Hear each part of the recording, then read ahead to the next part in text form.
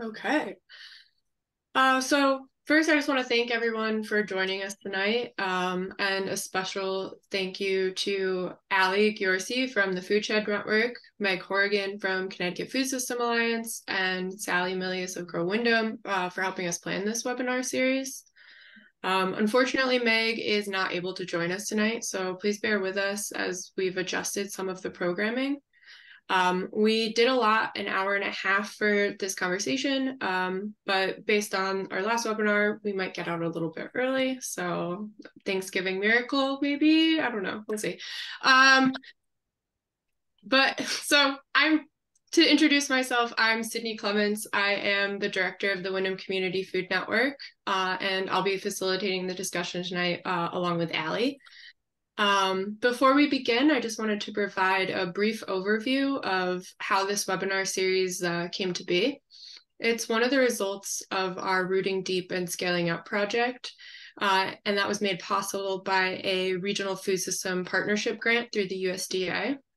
So over the past 2 years, we've been convening stakeholders throughout the state to identify ways to strengthen Eastern Connecticut's food system, with the core mission of the work being to increase economic viability for farmers and equitable access to fresh food for individuals, particularly low-income consumers. Over the first year, we focused on the Rooting Deep portion of our project, which involved extensive community surveying and interviews with producers, consumers, retailers, and emergency food providers. These results were then compiled into a landscape assessment where we identified recurring needs and opportunities to improve our food system. You can find this under the resource section of our website, windhamfood.org, and I'm also pasting a link into the chat right now for it. After our landscape assessment was published last December now, in year 2, we looked at scaling up. And so the partnership broke into working groups around different leverage points that we identified in year 1 to develop projects that could address these needs. You can find a list of all of the partners that participated in this on the invitation to this webinar and also in that landscape assessment document. We believe right now that we are currently operating in 2 different food systems. So there is this emergency food system space and also this foodie space of successfully thriving food co-ops and farmers markets throughout the state supporting local farmers. We see pay what you can models as a real chance to bridge the gap between these 2 spaces, where those who can afford to pay more do so, and it's used to offset the price for those who would not normally be able to afford it, while also removing the financial burden on the farmer, where right now a lot of times farmers maybe feel obligated, or it's this unspoken thing to donate their produce at a lower cost to provide food access to low-income individuals or food insecure community members, which really isn't financially sustainable for anyone involved, especially the farmer's business. And if they go out of business, who's going to feed us? And while we're really excited about the concept of combining these 2 food systems into one, we know it's not an original idea. And there's been so many organizations that are already doing this work. So rather than reinvent the wheel, we developed this series to bring together those already working in these models to educate us on the success and challenges of operating them as we begin our own journey of building one in Eastern Connecticut. This is the second of these 2 webinars. The first one focused on sliding scale cafe models, and this one will be used to highlight sliding scale grocery stores. So now I'm going to hand it over to Ali to speak a little bit about the CFSA and their role in this project. Great. Hello, good evening, everyone. Thank you for being here, and thank you to our speakers, Ben and Selha, for your time tonight. As Sydney said, Meg unfortunately is unable to be with us this evening, and so I am going to just offer a quick snapshot of CFSA's work. Meg is the project coordinator and director of CFSA. And so on her behalf, CFSA is a network of food system actors in the state who share a goal of creating a just and sustainable food system. Policy advocacy, tracking legislation that impacts the food system, and developing the state's food system network are central to their work. They're working with network members to create a state food action plan, which would center food justice and climate resilience. They're connected to local level food system planning, like the Eastern Connecticut Partnership, which is a convening partner for this event tonight, and the Hartford Advisory Commission on Food Policy, as well as connecting with regional work by way of the New England Food System Planners Partnership. The New England Planners Partnership is advocating for 30 by 30, a goal of producing 30% of food consumed by New Englanders in New England by 2030. And I know Meg, as well as Martha Page, have been very influential in that project and initiative, and I believe represent Connecticut within the context of that partnership. So developing a food action plan in partnership with individuals and organizations would align our goals around sustainable food production, a just and equitable food system, employment, and community food security, and local regional food sourcing. So the plan would include data and matrix that illustrate the food system as it is today, so offering a food system baseline, a collective vision rooted in food justice, and strategies to realize that vision together. These could include city policies, participatory budgeting, community programs and services, and state and/or federal policy advocacy. And I'll just add that Connecticut is the only New England state without a food action plan. And so, more incentive to hone in on that. I'll turn it back to Sydney, where we'll introduce our speakers. Yeah, so we've gotten all the housekeeping stuff out of the way, and we can move into the exciting discussion portion of our night. I'm really excited to announce our two speakers. We have Selha Graham, who is the co-founder, head buyer, and community liaison of Rolling Grocer in Hudson, New York, and Ben Dubow, the executive director of Forge CityWorks in Hartford, Connecticut. On the agenda, we're planning to ask them a series of questions, and then we will open it up to a broader participant Q&A at the end. But feel free to throw any questions you have in the chat as we go, and we can answer them at the end. So I'm going to have each of our guests start by briefly introducing themselves. Selha, if you'd like to start.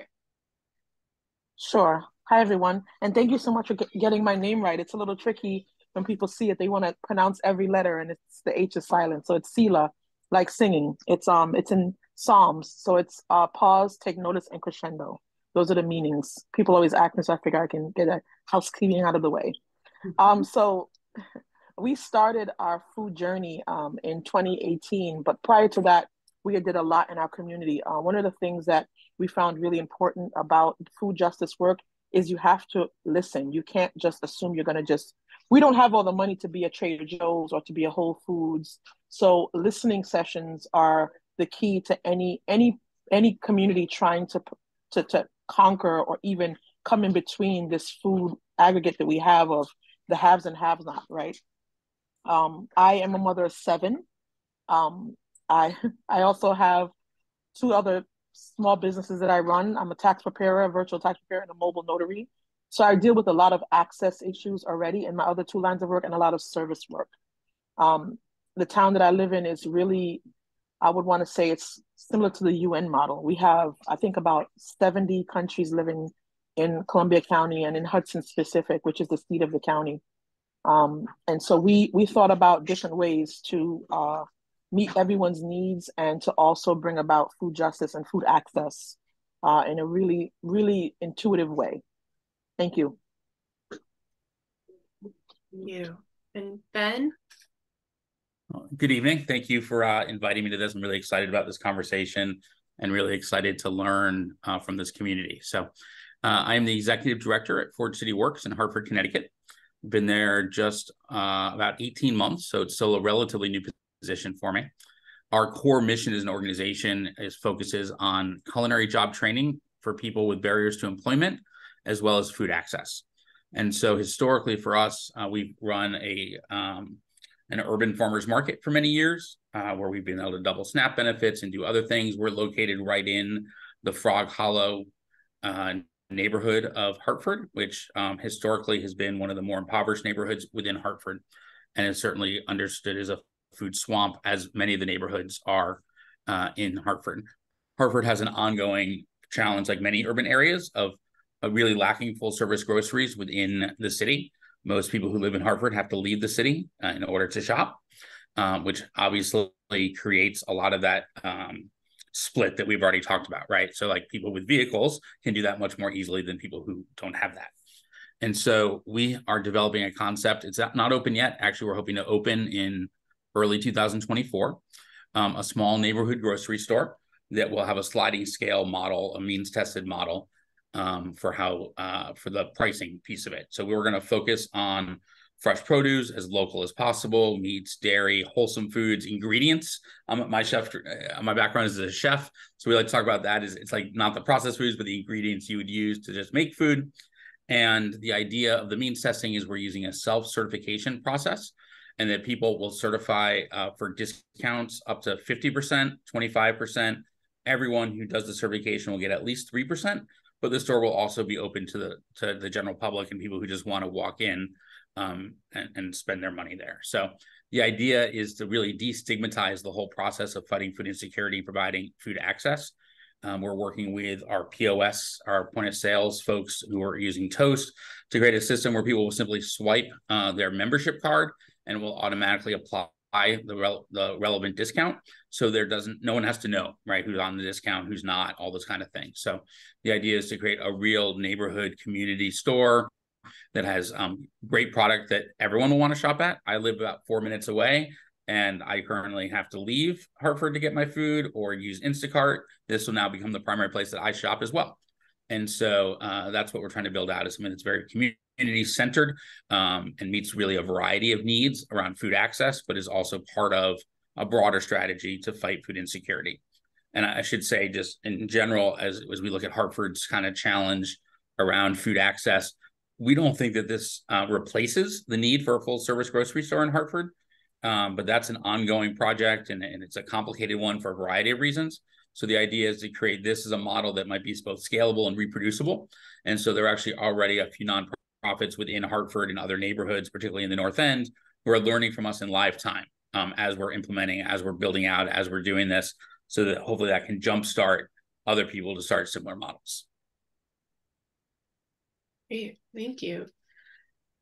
So for our question portion of this, we're hoping to kind of pose a series of questions around content, relationships, equity, and values, and kind of have you guys ping pong back and forth between while you answer. So going into content, I know both of you guys are in different stages of development with this, but really, how are you guys kind of diving into this work? How is this need identified? Why this model as opposed to something else within the community?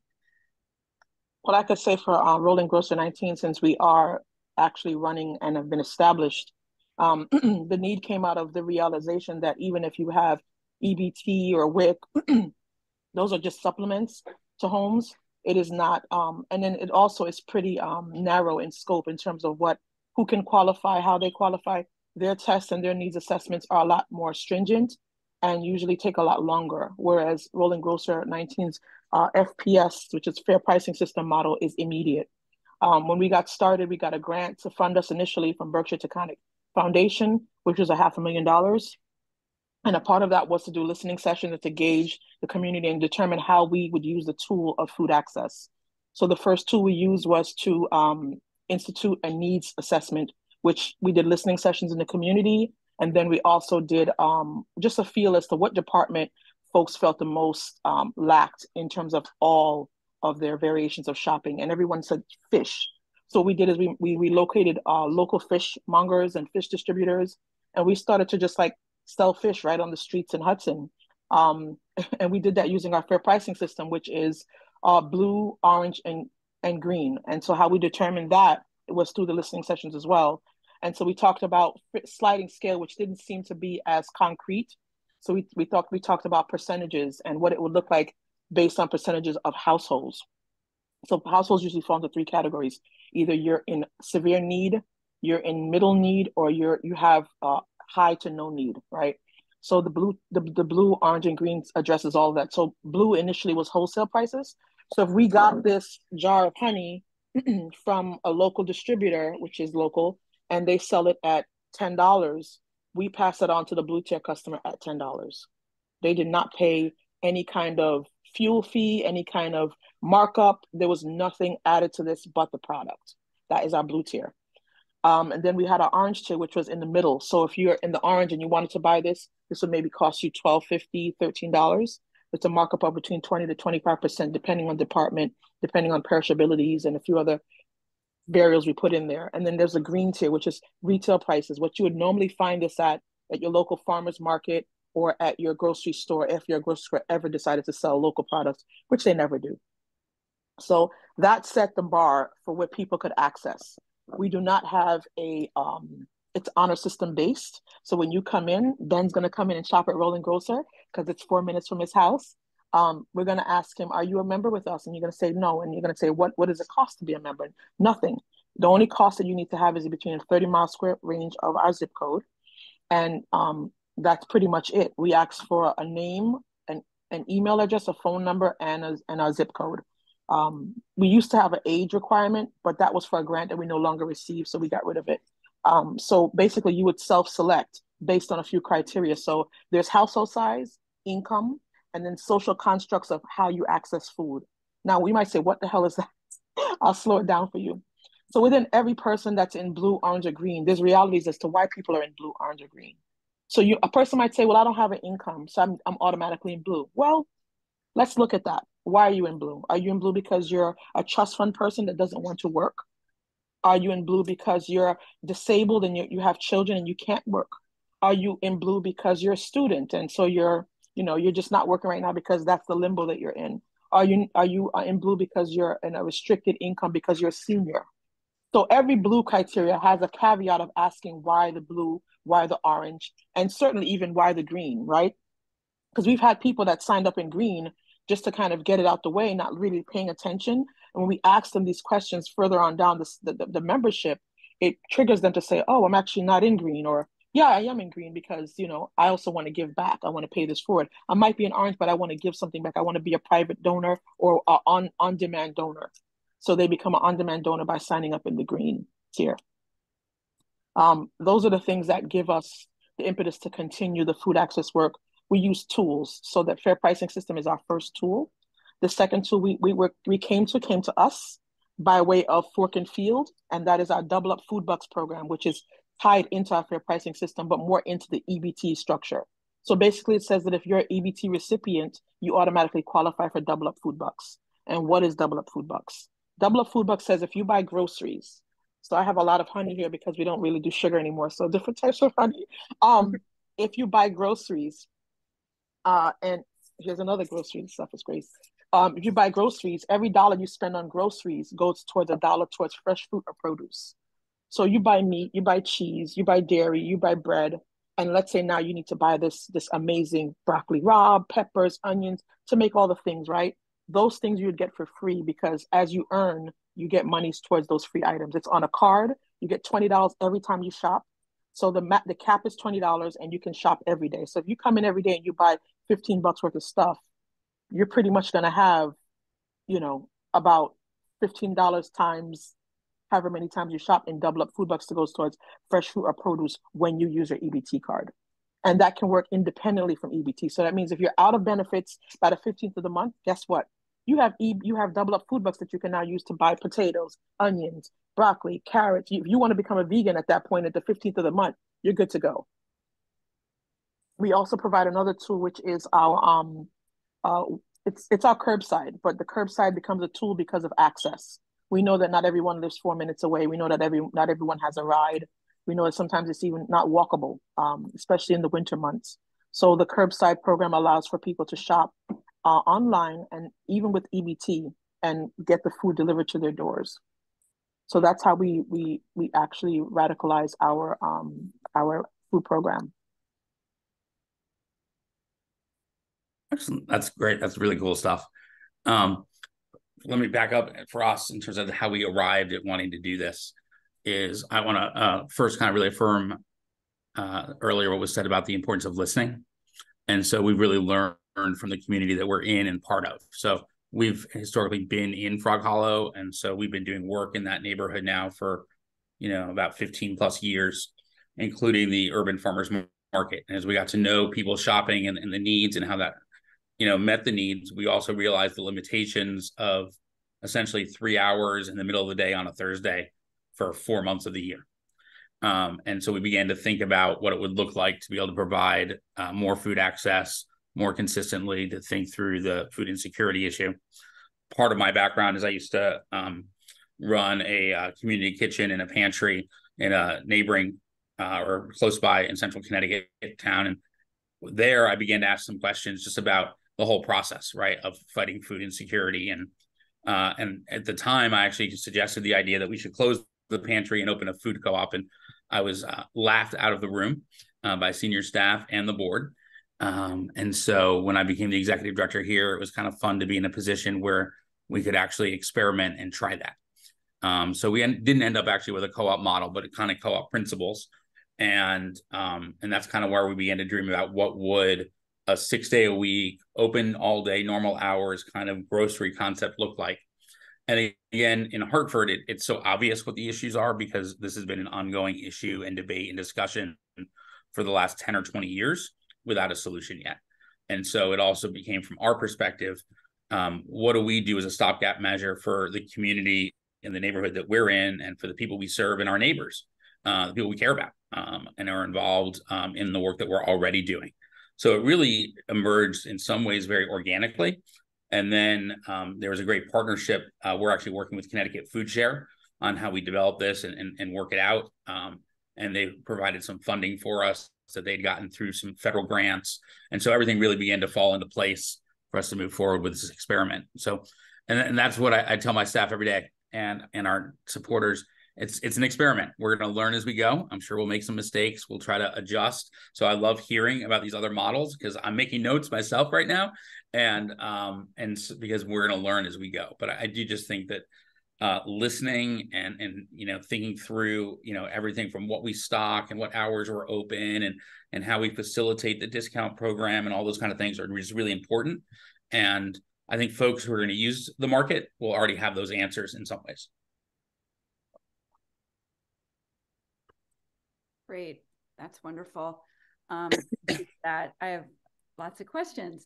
But before we get to questions, I want to move on to the next one in regard to relationships. And Ben, you just touched on this slightly.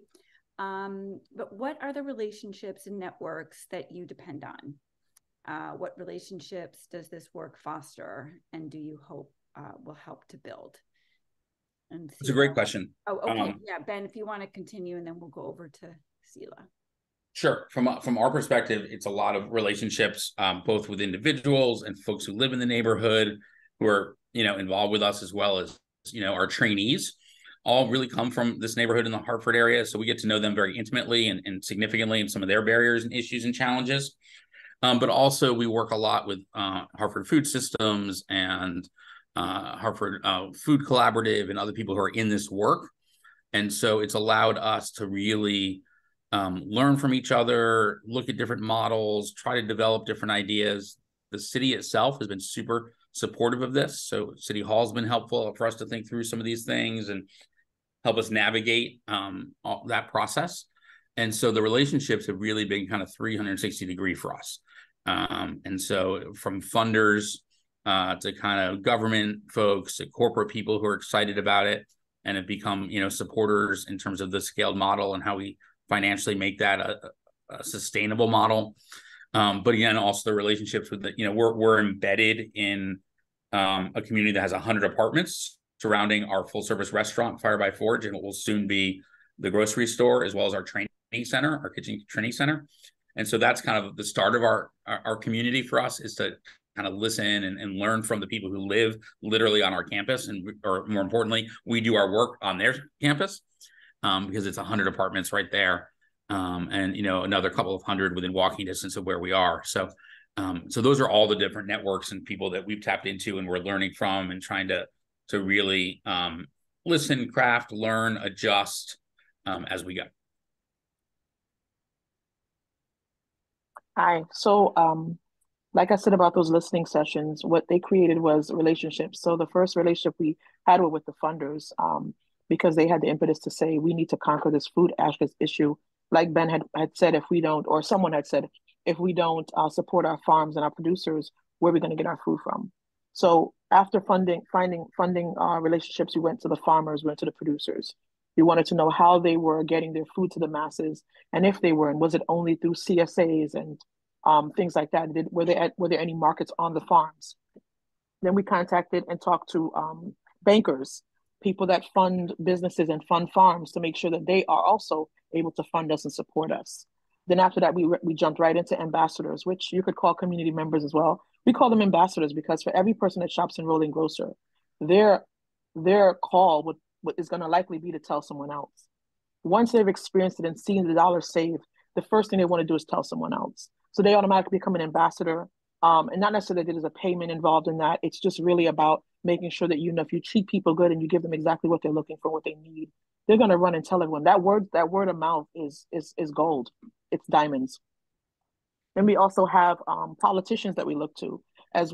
New York has a huge farm bill, and we have a lot of access and things going on in terms of how to support farmers. We wanted to make sure that the politicians knew what we were trying to do and how they could support us, how they could get things down the pipeline faster, if we could be at any speaking engagements to push the word about what was happening in our town and our county. And then we also had social services online and the aging services community leaders, because they're the people that are in most closest to the pain, right? Those are the people that everyone goes to when they don't have anything and they can't figure out how to get X, Y, and Z. And so if we tap them in and we say, hey, we have this program, we have coupons, we have curbside, we have EBT acceptabilities, we have all these things, they're going to be the first ones to run and tell their constituents and their client populations, Rolling Grocer is the one you need to go to because they've got you in mind. So that's our networking pool, and that's what we had at listening engagements, and we had all these community members and leaders all involved in the talks, radio shows, talk shows, whatever we could find that could push our narrative forward is who we used. You're probably going to see us in the news. I think we have Spectrum News, and we're going to be on Fox News, not the most ideal, but controversially anyway, but we're going to be on those talks only to push the narrative of food access and food justice forward. But we are definitely always seeking to make more partners and to build more community outside of our Columbia County locale. Wow, I am so impressed by how thoughtful both of your organizations have been in reaching out and identifying what the community needs and wants, and how you're making it happen. With that being said, we kind of wanted to zoom out and think about what equity within our food system means to you, and how you guys are really making sure that this is embodied within your programming. So for us, we have equity, but we also have a big one we call dignity. Ben had mentioned somehow like using toast to kind of make sure no one knows what anyone else is affording, and we find dignity in the food access world is lacking. As people go forward, they'll say, "Oh, you can use coupons and all stuff." Our logo is, and our motto is, "You don't need coupons because the food's affordable." You may not have to always look for a label because it's local. It's grown right here in your soil or right here in the eastern. So, we try to keep and source everything as much as we can local, besides the obvious big top sellers, bananas, avocados, lemons, those things, of course. But equity and dignity for us are tandem in the work that we do. We try to make sure it's paying a living wage. We don't try to find a lower tier to buy our products from farmers. We want to pay them what they ask for. So that creates more sustainability for the farm and for the employees of the farm. We try to consider that every person that walks through our doors, whether they're a vendor, producer, or customer, or just inquisitive, has the ability to understand and gauge what is happening and what we're trying to do and how to push that narrative forward.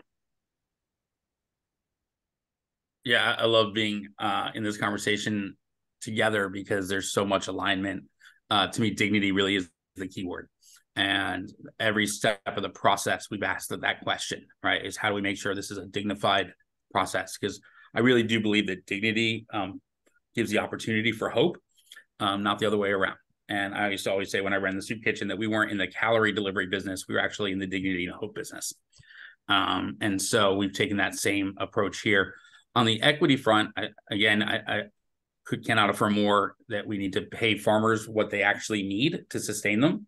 Our system, we really have integrated because we have a full service restaurant, job, culinary training program, and catering operation. So it allows us to buy in higher volume. It allows us to use food that is no longer at its peak best. We can move it along in that chain and still use it.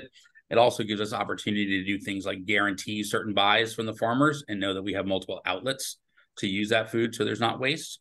And so that's one piece of it and how we're sourcing and taking care of our partners on that level. And to me, local isn't just about where food is grown, but also where we're investing our dollars back into the economy, right? And we want to make sure that we're doing that locally as well.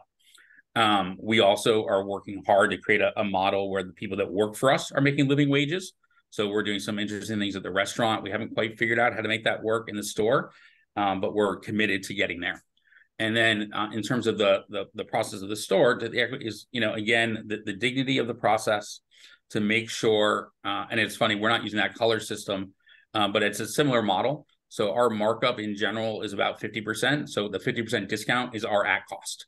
And so we want to make sure that food is available, that people can get the things they need. We also emphasize choice. And so, and that includes making choices that like you and I might not make or someone else might not make. So again, it's not a health food store, but we will use a system to indicate how to make better choices, but it's about giving people the choices to make. And sometimes when I go shopping, I buy things I know I'm not really supposed to eat, but that's okay. And I'm allowed to do that. And everything applies to the same discount. We're not just doing it for certain foods, right? Even though we want people to access healthier foods, the dignity piece and the equity piece says that everything in the store, whether it's stuff that our trainees have done in terms of prepared meals or homemade breads and dressings or cakes or those kind of things, everything in the store is the same process. We didn't want to get into saying, oh no, only these items are available right on the discount, right? That doesn't make any sense. And that fights the dignity piece and the equity piece. And so really we're thinking through really every piece of the puzzle. We had to think through how we issue the cards. How do we make sure the process works seamlessly so no one feels awkward about it? We had to think about, asking for as little information as possible, right? So we didn't want people to have to come like with piles of bills and this and that. So it's a total self-certification with some guidelines, and we're going to trust people, and we're going to build a system around the 99% of people who are going to be honest and need help, and we'll do that versus the 1% who are always going to abuse the system. And that's always true, right? I mean, we run a loyalty program at the restaurant, and you know what? There's always someone who tries to abuse it. And so one of the fun things, by the way, is a little side note, we're actually using a parallel loyalty program in the grocery store because we're using the same POS system. So one of the things that means is for every dollar spent, you earn a point. When you earn a certain number of points, you get free stuff that you can actually get in the store or in the restaurant. So one of our hopes for the restaurant, which is a pretty high-end, upscale, casual restaurant, is that people who wouldn't normally be able to eat in restaurants like that can also now earn points to be able to do that and do some fun things. So we're really trying to integrate both those businesses on the dignity and equity front. And really, that's important to us. Thank you, Ben. I forgot all about our food justice program with the food as well. We have a prepared foods line that uses only the stuff that's shrinking out of our produce and stuff that the farmers want to get rid of at a certain cost. We turn that into meals. What POS system do you use, Ben? So Toast is our POS. Okay. We use ECRS, which Catapult. Gosh, so excellent. So we're going to move on to our last structured question, which is around values. And obviously, both of you have responded all of, with values at the core. And clearly your work is centered around not only your own values, but obviously shared values within your community. But let's just call that out a little bit. So this work integrates the divergent food systems, as Sydney was saying, a charity system and commodity. So what are the values that drive you in this work? And how do you hold yourself accountable to them? And you being your network of thought partners. And how do you balance being economically viable versus providing a service in the community? And that's actually a question that I've been holding. And if you can touch on what role, just to add on that, what role does philanthropy play? Does grant funding play? And can you be, self-sufficient, with or without it? And what is the economic sustainability of that? Those are a lot of questions right there. Yeah, I kind of added that extra one because I think it kind of ties in a little bit. And if it's too much, just separate it out. That's okay. Let me start there because social enterprise business is kind of at the core of our mission and has always been the tool we use. And we're always really clear that the social enterprise businesses are the tool and not the tail that wags the dog, so to say. So, in our job training, we use the restaurant, the catering, and eventually the grocery store will be our laboratories for learning. And so the job training we fully integrated into the businesses, as it already is with catering and the restaurant. And by social enterprise, all we mean is that there's a double bottom line, right? Is that there's a social capital bottom line, but there also has to work economically. And in our accounting, we do try to figure out what's program versus what's enterprise so that we can do that. And our organization, our approach is we are happy and we try to fund program. And then the business has to work on its own to at least a break even. So this coming year, for example, earned income, which is, the stuff that comes through our social enterprises, will be about half of our operating budget. So we're looking at about a $4 million budget as an organization, and we'll bring in about $2 million to $2.2 million in earned income as part of that. So the rest of it, obviously, we go out and raise. We tend to use that money for things like startups or ongoing programmatic expenses that we can predict and budget. So the model for us will be that we will continue to raise some philanthropy dollars to support the sliding scale model. But we've also structured it again so that over the time, as we grow volume and get a mixed group of people who are shopping, which is one of our values around the whole destigmatization, that we want to have a variety of people, a diversity of people shopping, is that, again, using the baseline of kind of a 50% markup, so all the food that's going out at the discount levels are going out at cost. And so it does protect us a little bit to make sure that the business works, if that makes sense. But we, at least for the first couple of years, are raising some money to help support that process. In terms of the values, again, dignity, the power of food to be transformative, and the nature of community and neighborhood and listening. For us, DEIB, all across the board. So, diversity, equity, inclusion, and belonging are really core to who we are as an organization. So making sure that it's not just the diversity and equity, but also the inclusion and belonging in the process. So we're putting together kind of an advisory team from the neighborhood that'll be an ongoing part of our governance structure at the grocery in terms of evaluating what we're stocking and different products and different approaches and all those kinds of things. So we're really trying to think very intentionally about building our core values in at every step of the equation.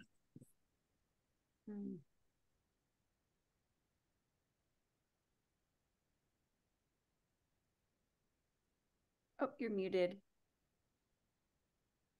Sorry, it was a really long question. Would you mind paraphrasing this a little bit? Of course. Yes, of course. What I'm going to do actually is just break it up into, I'm just going to stick with the values question. Okay. So this is on values. And so this work integrates the divergent food systems, both the charity and the commodity. And what are the values that drive you in this work? And how do you hold yourself accountable to them? So we'll take that, and then I can ask the second part of the question. Sure. So I guess one person had phrased it that this is a socialist movement. This is a movement that's food, it's really social in its practice. And I said, yes, it has to be, because humans need food as much as foods need human. The value of having a store that meets the needs of its community is a social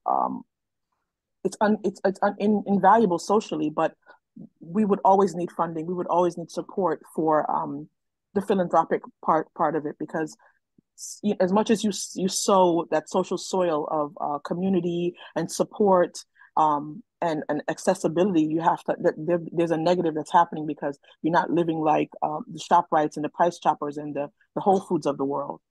So we account for that with philanthropic dollars.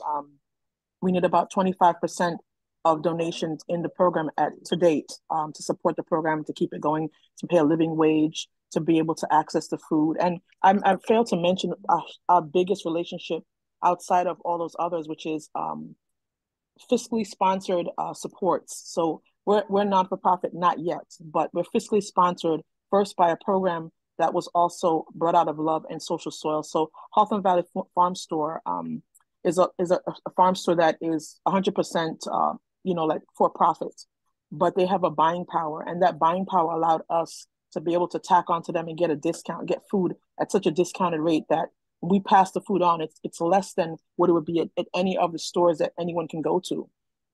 And so that created for us the exact perfect storm of social justice. So the value for us is always going to be in relationships and communities, and in the pain that comes with inaccessibility of things. The pain that comes from having a question and not being able to quite answer it right, but knowing that because you have people that are also in the work, it's getting answered in bits and pieces, and those bits and pieces are what drive us and keep us going forward. When you have families that are saying to you that they haven't eaten this well since the 80s, that's huge. We prioritize keeping costs low. We don't dictate what people are going to eat, but we do have a mission, and that mission allows us to consider the earth as our first valuable commodity. It's the biggest, even before the people, right? Because if we don't treat the earth right and we don't consider what we're buying and how we're packaging things, then our grandkids, our legacy won't be around. So we don't buy things that are pretty much prepackaged in a lot of plastic. We have a bulk section that allows for folks to buy things at bulk, bringing their containers in. We also utilize minimally processed foods as a secondary to organic. Not everyone can afford organic, and organic is ideal, but we can't preach to people as to what the value of food is. We don't food shame, in other words. Similar to having ugly vegetables come in because they're local, we don't consider the perfect fruit or the perfect vegetable to be what we want in our bins. We want them all in the bin. So we consider value to be all the things that make up what it takes to grow a thing, not just what it takes to afford it, right? Because a lot of people can afford food, but is it going to grow? Is it going to be a blessing? Is it going to be beneficial? So that's my answer for that one.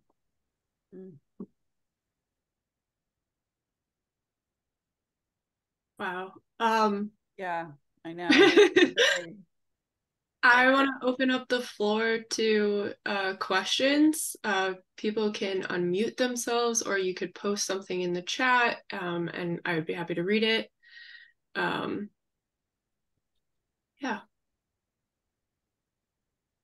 Thank you, Sally. We feel that way also.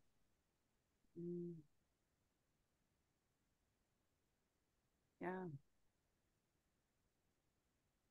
I think we're all just sort of taking in, it's just like such powerful work. Have either of you guys considered opening a franchise in Eastern Connecticut? That would be great. We are looking to consider opening it in a southern part of New York. So not quite all the way down like in Orange County, but just south of here in Kingston, which is Ulster County, which would have been the first capital of New York, actually. So yeah, we're looking at that right now. Hi, my name is Ok-jeon, and I'm really grateful to join this today's meeting. I'm learning. I'm Ok-jeon. I'm professor at UConn. I'm leading some community nutrition intervention project. And then, I met Sydney for, through the developing some project food resource map. And then she helped a lot.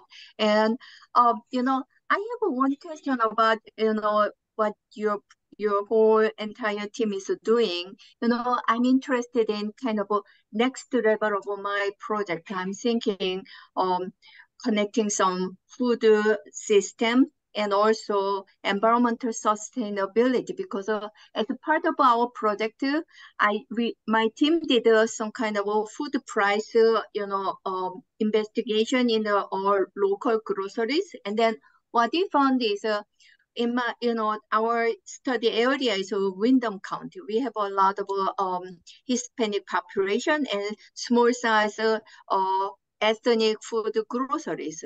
Those groceries actually relatively prices are higher.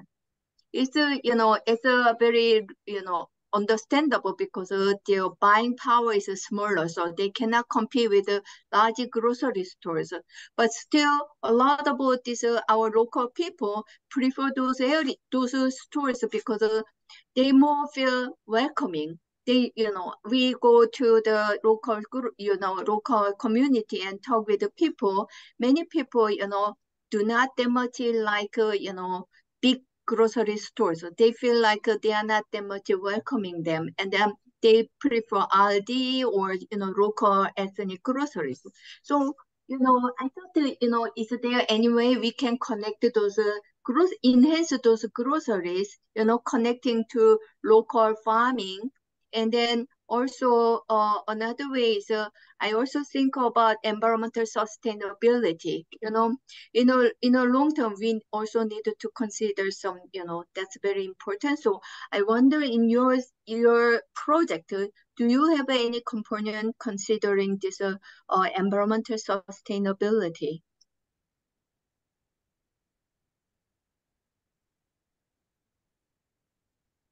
Yeah, I'll say from our end, we do take under consideration all those kind of factors. It is about balancing different things. So like, we've had to prioritize, as we're beginning to think about stocking and what that looks like, our priority is to get affordable, wholesome food on the shelves. But we also are looking at sustainability issues. It's one of the reasons we want to do as much with local produce and all those kinds of things as possible. We do consider things like packaging and all those kinds of things as well.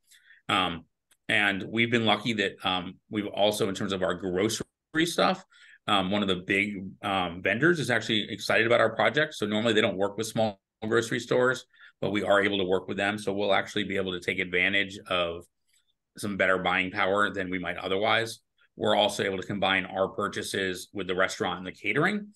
And so it allows us to buy at a higher volume, which also is helpful. I see. Yeah, thank you. Hi, Anok. So it's a huge issue. Branding is a huge issue. We tried to figure out how to tackle branding as well, even with the buying power of a bigger grocery store that's supporting us and giving us their discount. One of the things we thought about was just letting people try things, challenge them. So we challenge folks, whatever sauce you use, we're going to challenge you to try this sauce. We tried a bunch of different options for people. We tried a bunch of different ways to make sure that they knew that even though they were tied into Hellmann's, that this Woodstock, some mayonnaise, which had better ingredients, it had a more wholesome brand. If they tried it with their children, hide it in a box and use it, and just let them use it. If they just took away the brand name, even the label, they would find that they found something more nutritious, more tasty, and there wouldn't be much difference actually in the two flavors. So we challenge people to say that to them. Unless you had stock in a thing, it didn't make sense to commit wholly to it unless you were willing to branch out a little bit. It's almost like moving to a new neighborhood, right? Every neighborhood has houses, cars, buildings, and people. But like your neighborhood, you're saying is the best neighborhood. I challenge you to say that maybe every neighborhood is good. It just depends on who knows you in that neighborhood. So we did a lot of rebranding, marketing. We did a lot of challenges to the community to get them on side, because to afford the cost of Kellogg's and all these other companies, we looked at it. They wanted, I'm not lying to you, they wanted like a $25,000 buying commitment every time you bought. Who could? So one of the things we have in our model is low overhead. And by that, we mean we're not going to have 18 cans of black beans because we can get it on sale for 25% off. We don't, as a head buyer, I don't do that. We buy case by case. If there's a case minimum of 3, okay, we'll go to that. But we're not trying to put ourselves in a debt just to meet the mirage of branding, because that's where you're going to find the crux of most of what you're talking about is. We do have a large Bangladesh population, Spanish population, but there's also gentrification happening. But within all of that, we know that if people try it and they trust it and they trust us, which building trust is invaluable, they're willing to come to the table more. And produce, for one of the things, doesn't have any branding or labels on it. So we can get them in with really good produce, really local produce, really clean produce, in terms of clean as in it's organic or it's low spray IPM, but it's good and it's cost effective. They'll come on side with other things. We have teenagers that come off the bus from school and come in our grocery store because they won't buy snacks at the corner store anymore. And I don't know if that's breaking a generational curse in my book. So.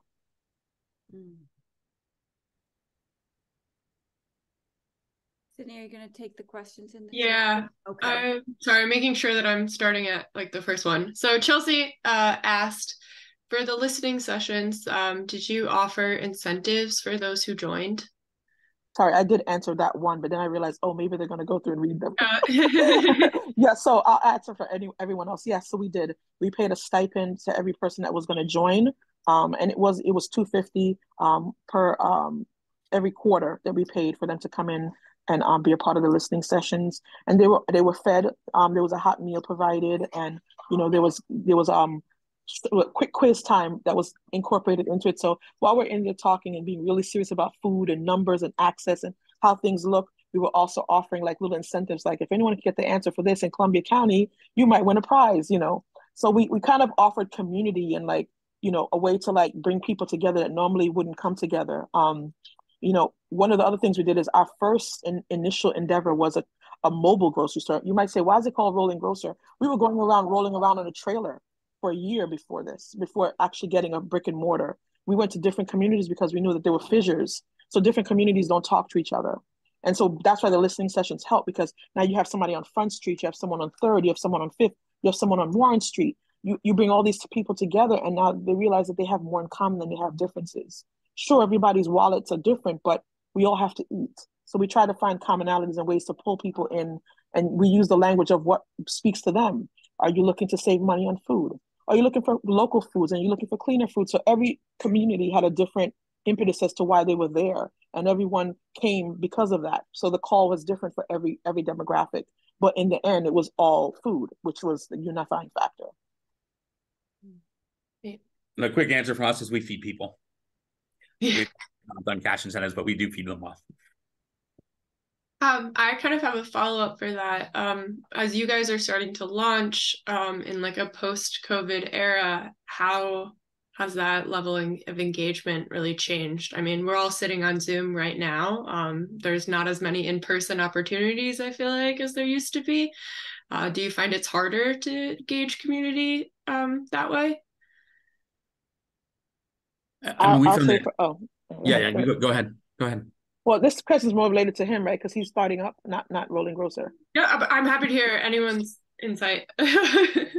Well, we were trying to gauge an advisory board, because in order to become a 501c3, you have to have a board.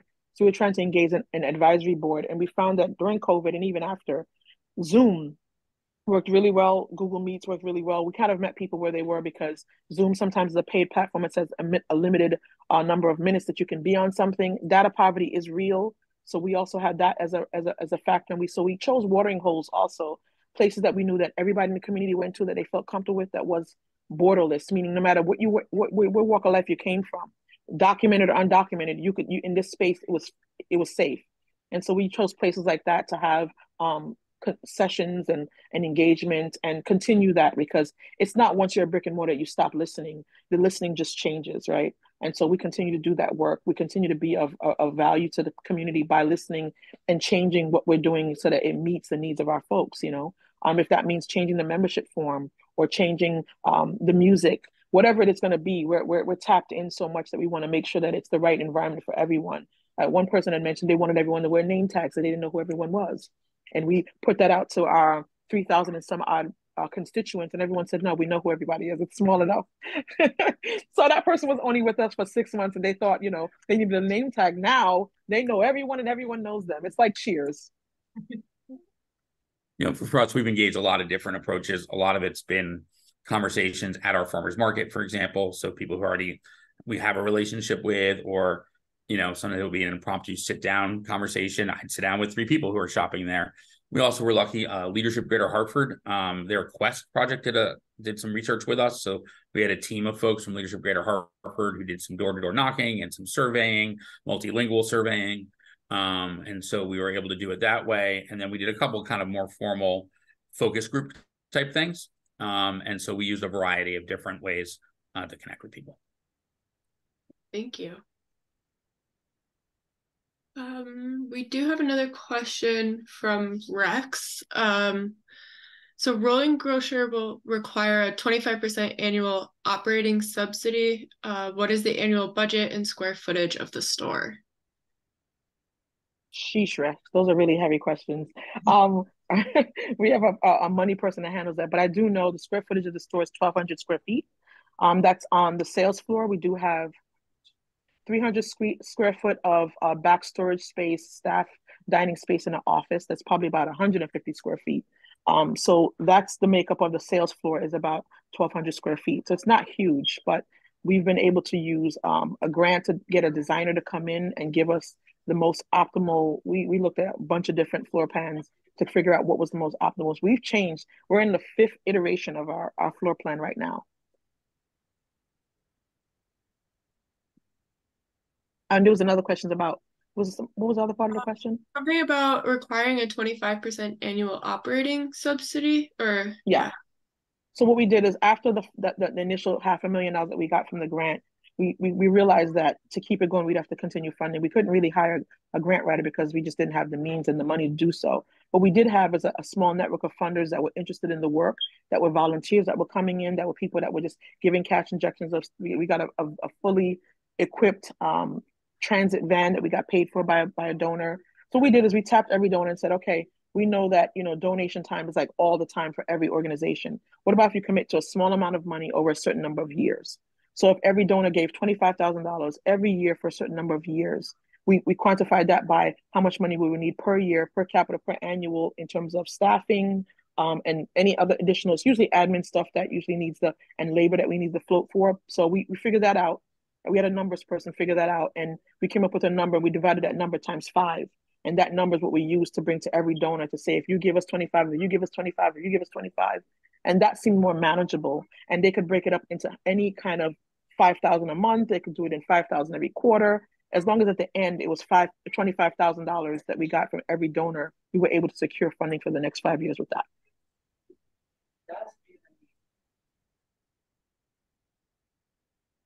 Does anyone else have any other questions? I have a lot, but I don't want to hog the space.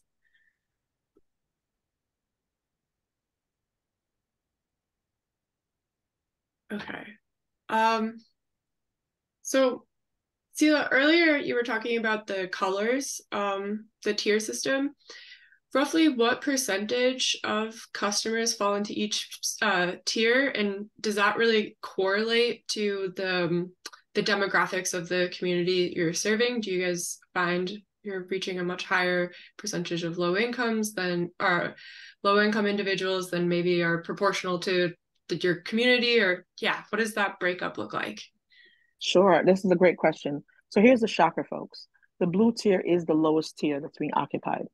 And that might be because of gentrification, but blue tier is the lowest tier being occupied, with about, I want to say 33% of the clientele shopping in the blue tier. The other 2 tiers, orange and green, take up the bulk of that. And that's probably because we're on the Amtrak line. I don't know if you know what that's like, but when you're on the Amtrak line, typically you're getting people up here all the time, tourists shopping all the time. And so we have a large number of people shopping in the green that are not able to register as an actual member because they don't live in the area. So that, along with about 7 or 8 hotels that came online during COVID, has given us that boost of green injection. So it's actually brought down our need for more philanthropic cash flow because we've been able to stabilize our tourism green tier price. So that's the answer for that one. Oh, thank you. And similarly, Ben, I know you guys are doing projection stuff right now. Have you guys tried to look at, like, what's your ideal spot of how many people are paying the wholesale rate or versus how many people are paying that 50% markup? So that's like the big question that we Yeah. wrestle with, or, and it's projection at this point. And honestly, most of the vast majority of people that we're signing up right now are at the 50%, which is the highest discount. But that's not to be surprised, because we've been targeting our own farmers market where people have been doing double snap and all those kind of things. And we did a bunch of pop-up markets until we opened in a similar kind of situation where we're doubling snaps. That's where we've been drawing. Our best guess is that we're going to need to be almost even thirds to, but again, we'll supplement as needed. And so to me, the importance of the mix is less about financial sustainability than creating the kind of community that is really important. So we'll have to do a lot of marketing and targeting outreach to kind of the full paying folks, I think, and convince them that the quality of the food is why they should come shop, and it's not just because it's a good program. And so to have that mix is really important. The advantage I think we have, and we're hoping will play out, is, again, we have a high-end restaurant that attracts, people from Etna and Travelers and the Hartford, and we're walking distance to the Capitol and those kind of things. So those are folks who are already utilizing our restaurant and our catering pretty regularly and are on our campus. So we're hoping to convince them that they should also stop by to pick up their groceries, while they're there, and to create that kind of mix. But that's one of the big question marks. And in a year, I can come and give you some information. Thank you. I love that both of you mentioned kind of this tourism destination stop. That's not something that I think we had really been considering before in these talks. And it sounds like it's been beneficial for both programs. Yeah. Does anyone have any other questions or?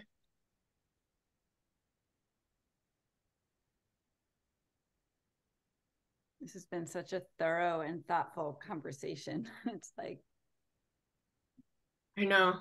I'm looking forward to taking field trips to both of these places. Oh yeah, definitely.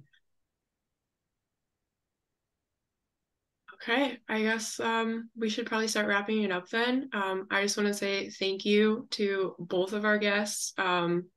I've learned so much tonight, and thank you to everyone for coming, and also to our organizers, Allie, Sally, and Meg.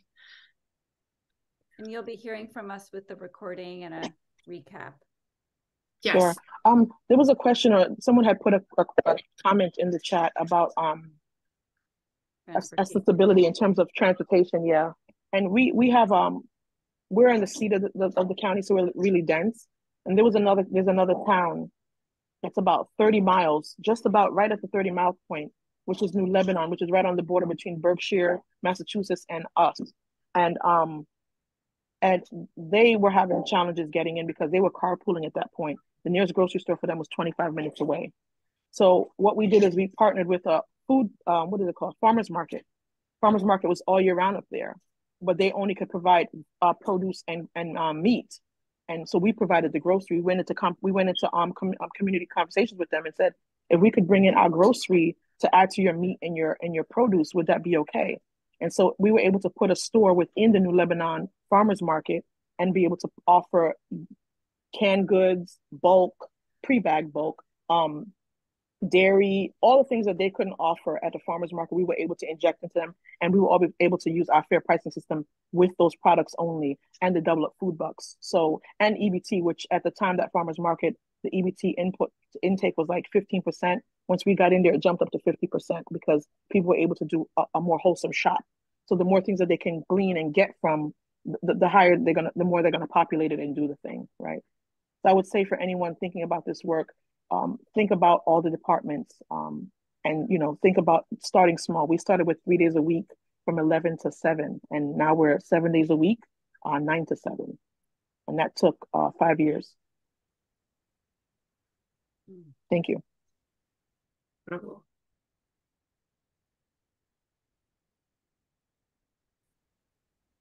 Okay, I'm sorry I missed that one, but I think I've gotten everything else now.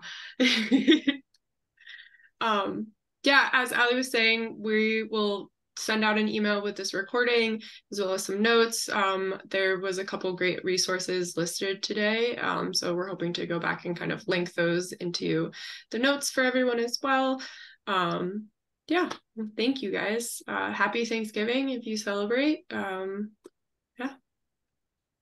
Thanks. It's been great. And I appreciate you all. Happy Thanksgiving. Have a great night. Thank you so much. Ben, good luck. Thank you very much, everybody. Have a good night. Good night. Thank you, everyone. Bye-bye. Bye.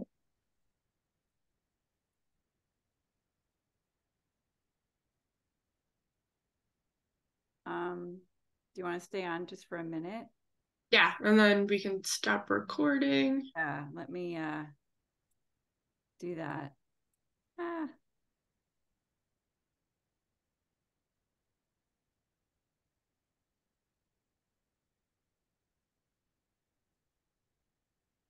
Oh gosh.